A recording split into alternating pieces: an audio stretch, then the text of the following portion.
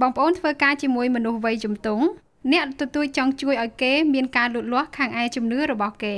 ប៉ុន្តែយើងឃើញ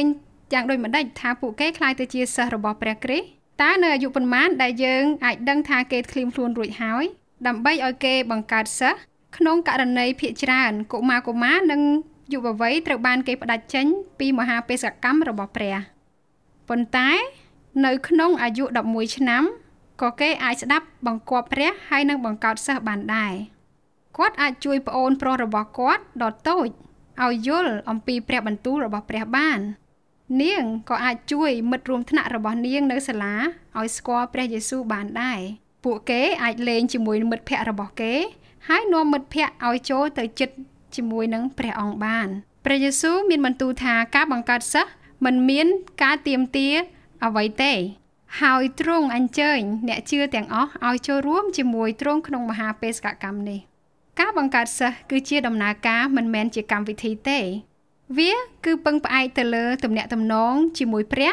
និងមនុស្សផ្សេងទៀតមិនមែនគ្រាន់តែជាការស្គាល់ពីរឿងអ្វីមួយនោះទេហើយមានរឿងសម្ងាត់មួយ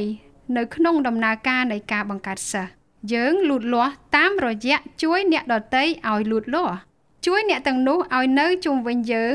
លូតលាស់គឺជាគន្លឹះសម្រាប់អ្នកជឿគ្រប់រូបទោះជាអ្នកមានវ័យ11ឆ្នាំឬក៏111ឆ្នាំក៏ដោយកុំលាក់ភាពលូតលាស់នៃវ័យជំទង់របស់បងប្អូននៅចំពោះព្រះគ្រីស្ទឡើយផ្ទុយទៅវិញលើកទឹកចិត្តគេឲ្យជួយថែបំប៉នដល់បងប្អូនរបស់គេ